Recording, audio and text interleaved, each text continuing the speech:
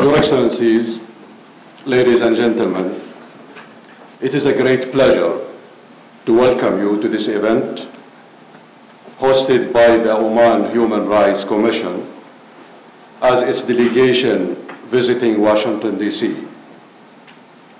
The primary objective of this visit to meet with the officials from the United States Department of State and the Congress and other organizations to discuss human rights matters and enhance cooperation in this regard.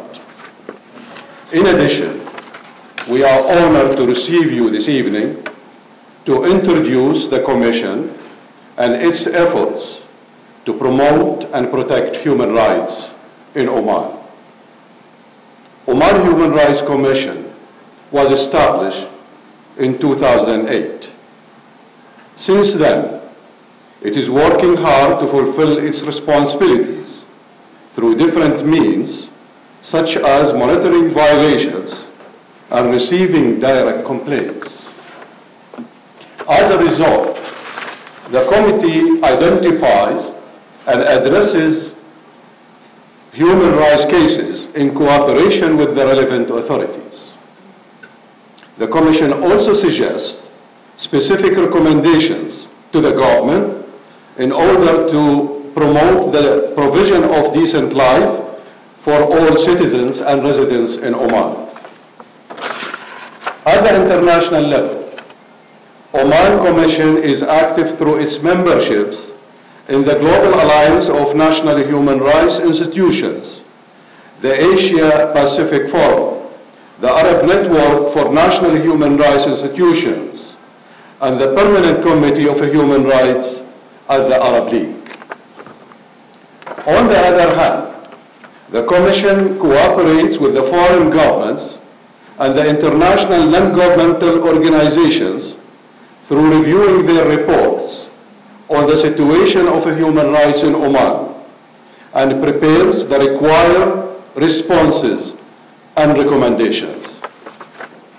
Distinguished guests, we recognize the significant responsibilities and challenges related to human rights worldwide. Therefore, we strongly believe that sincere cooperation and joint action among the global community states would definitely lead to more progress.